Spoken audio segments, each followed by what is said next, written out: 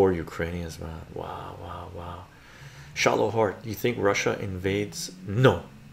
Russia, Russia, Russia didn't even want to do this. Look at Minsk 1, Minsk 2, the deal they had in Turkey.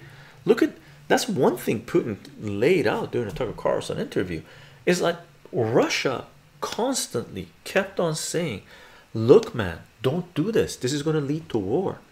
One interview, I've mentioned this before, but I'll mention again. I haven't been able to find this interview. I've done searches multiple times and I can't find it. It's an interview of Putin.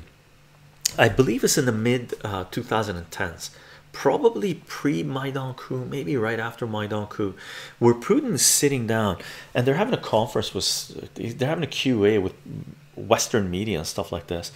And Putin turns to Western media and says, listen, do you Western media realize what you're doing?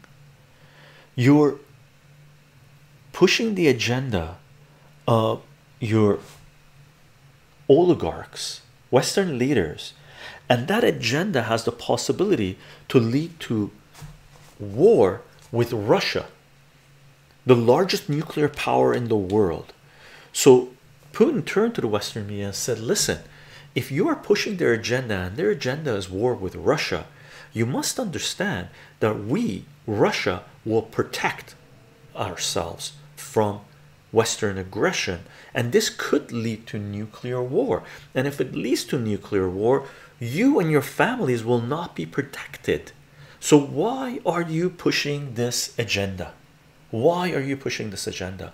Really think about this, right? This is not to your best interest. And that it was like a short segment that was brilliant, right? What did Western corporate media do?